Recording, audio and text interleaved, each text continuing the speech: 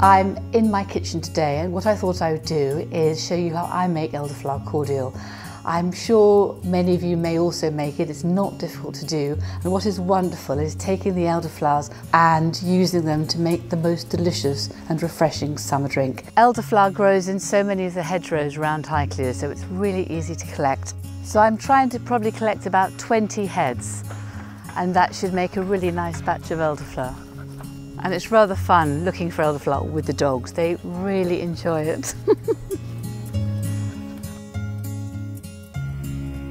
The first thing is you're going to shake the insects out of and then just wash them a little bit and put them in a bowl. The next thing you need is 1.5 litres of water and 2 kilograms of sugar, which is about just over 4 pints and 4 pounds of sugar. Pour the sugar into the water.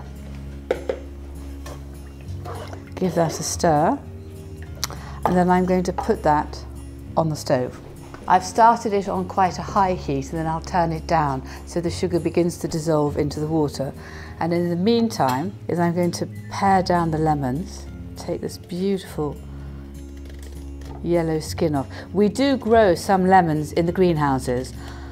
I can sometimes use them for this, but I also use them for spaghetti alla limone as well, which my husband loves. And then I'm going to chop the lemons into rounds.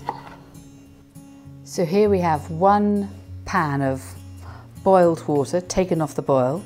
I'm now going to add all my slices of lemon, and then I'm going to add 75 grams of my citric acid, which you can get actually from any pharmacy. They sell it to you in little small boxes.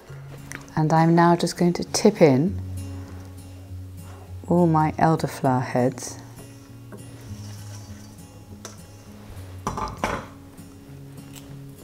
Lose that bit of stalk. I'm just pressing all the heads down into the water and syrup mixture.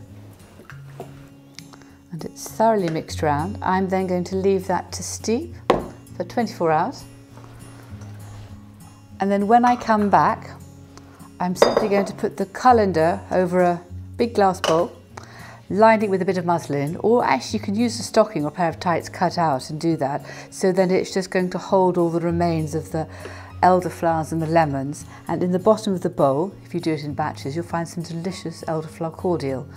When it's cool, put it into little glass bottles or even little jam jars, and you can put it in the fridge, or you can actually freeze it as well, and it'll keep for 3 months.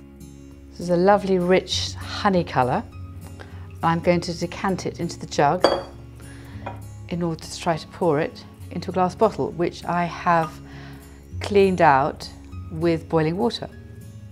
Fill it up with some water. Delicious actually.